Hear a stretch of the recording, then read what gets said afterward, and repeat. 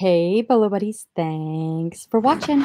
Okay, so big money bolos. So I don't have anything that's like, oh my goodness, it sold for how much? But I do have some good ones. Everything in this video is over $30. It sold for over $30, and the highest sold was 72. So it's going to be between 30 and 72, just to give you an idea. I know my big money bolo videos typically have some over $100 ones, but since we're on lockdown, I'm not sourcing as much. I'm sourcing from my money pile, so I'm not out there getting all the new inventory. But actually, one of my highest solds was a money pile item. And it's the last one I'm going to show you, so it's kind of exciting. All right, if you're new to the channel, I share items to be on the lookout for, items you can buy low and sell high, items to be on the lookout for. All right, let's get started.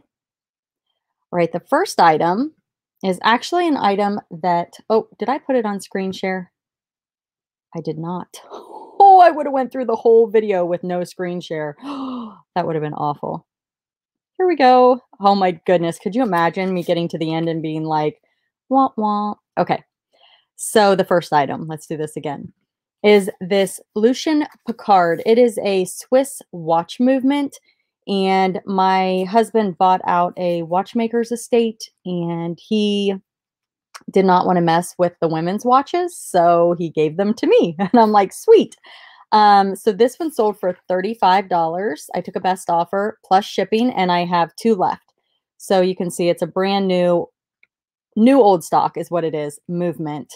And it's 17 jewels, which if you look, these little ruby looking things are jewels. So kind of cool. So they're like rated by jewels, I guess. I'm not really 100% sure how all of that works, but pretty cool item. The next item is this Luna Matthews, and she is a Monster High doll from 2014. The box is a bit damaged, but I just noted it and took pictures. I picked this up at a thrift store, and I want to say, if I remember correctly, she was $3, and I sold her for $30 plus shipping. I probably could have held out for the full asking price, but I just wanted to move some inventory.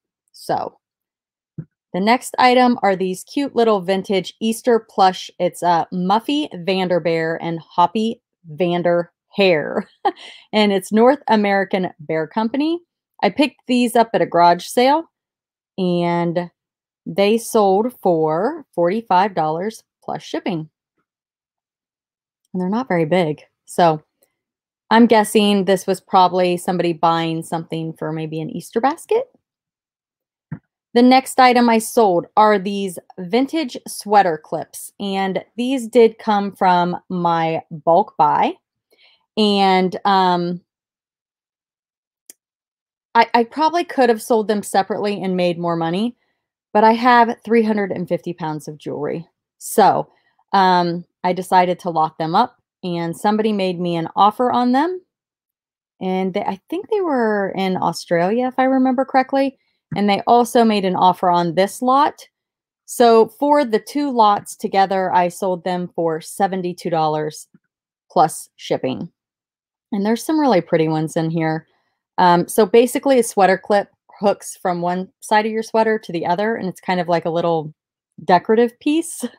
So yeah, I mean, it's interesting. It's something that they did many, many, many years ago. You don't see it much anymore, but I guess people still buy them. So the next item are these gold label cameo creation fancy women mini portraits, and I sold these for $35. I just took a best offer. I paid $1 for all four of them at a garage sale. It was like a garage sale / estate sale, and these were inside and $1. So I was happy to get $35 plus shipping. The next item is this American Girl doll Bitty Baby outfit. It's complete. It's got the shoes, the scarf, it's got the little book, these accessories over here, and it all goes together. And this one actually took longer to sell. There were some from this lot that I bought that sold super fast and for big money. They're back in some of my other what sold videos. Like I said, this one for some reason hung around for a little while longer. I took a best offer of $30 plus shipping. It is vintage. It's retired. It's right here's the little tag that you want to look for.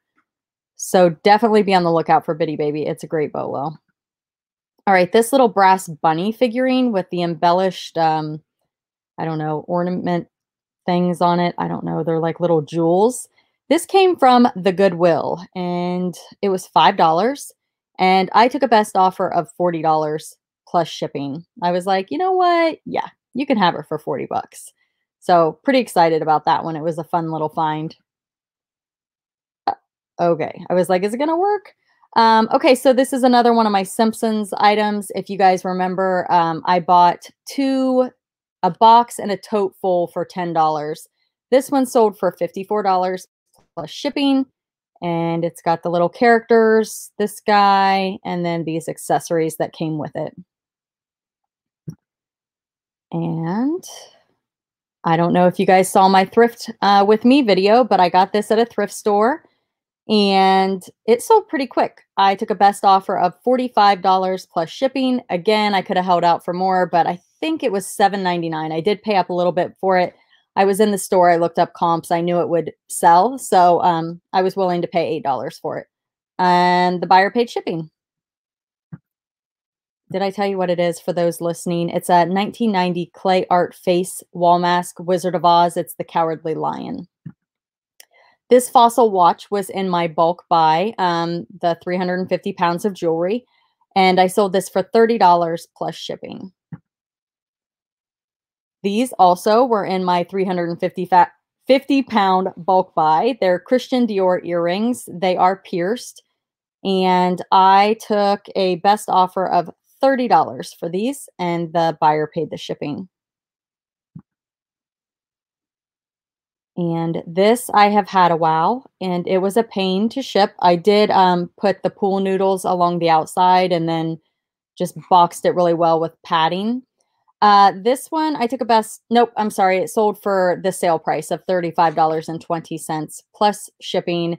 It's a mid-century modern Zodiac serving tray, and it's just barware tempered glass. And I was happy to see it go. I got this at a garage sale. It was in a bulk buy, so I probably had a couple bucks in it. This scrapbooking lot, I got this like 2 summers ago, and I probably should have made it smaller because it just was not selling at the size it was. I think because shipping was so expensive.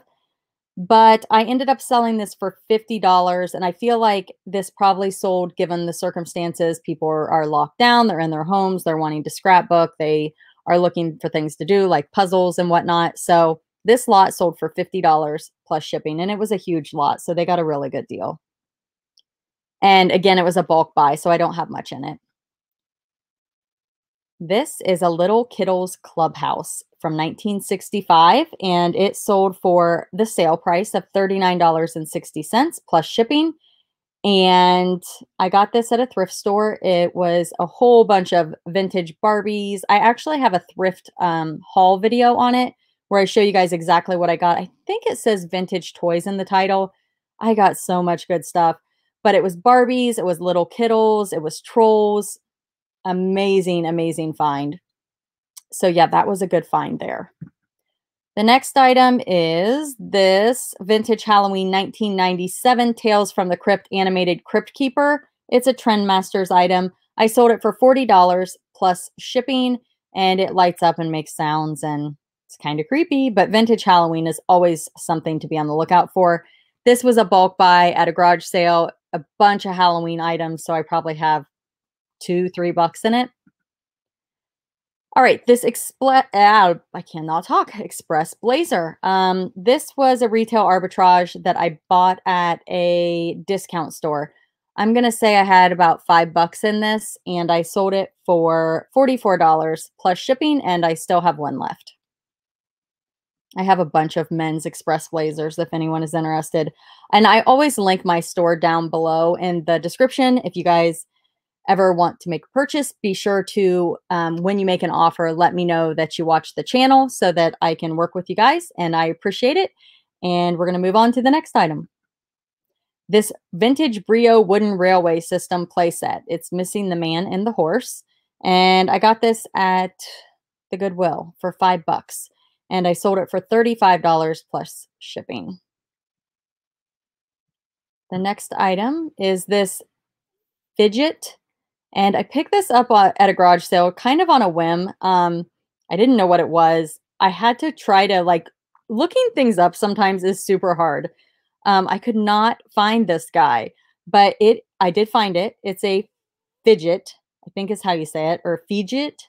I don't know, Figit. But it's animated, it's motion, lights up, it's got sound. It's pretty cool. It sold for $30 plus shipping, and it's kind of feels rubbery. So you'll know it if you see it, but definitely pick it up because it's a Bolo. And I paid $1 for it. Sorry. Nerf guns. Okay, so this was from a garage sale. I bought a ton of Nerf guns. It was a bulk buy with a bunch of other items. I sold the other lot of Nerf guns, I think for 100, and I took a best offer on these for $55 plus shipping. And I pulled these out of the big lot and sold them separately because they were all the same.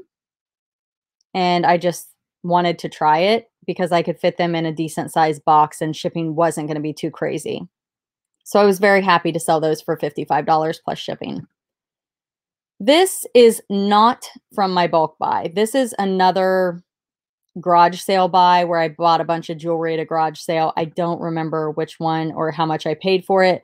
But typically if I buy jewelry, it's in lots because I know nothing about jewelry. I'm trying to learn, but it is super hard. But anyway, this one sold for $30 plus shipping. And the last item that I was telling you about that has been sitting in my money pile is this guy. It's a Cutco wood block. It holds Cutco knives. And I took a best offer on this for $65. I could have held out for more because these go for big bucks. But I paid $5 for it at a garage sale. And I was like, 65 bucks plus shipping. Let's just move it out. So off it went to its new home. So these are my 22, I'm going to call them big money bolos. Some of them are not that big, but you know, most of them are garage sale finds. I mean, I made really good money on everything, garage sale and thrift store. So I'm really, really happy with that. I was hoping I'd have like $100 item to show you guys, but it just did not happen this time. So be sure to hit that thumbs up. Be sure to comment and subscribe if you haven't. And as always, thanks for watching, and I'll see you real soon.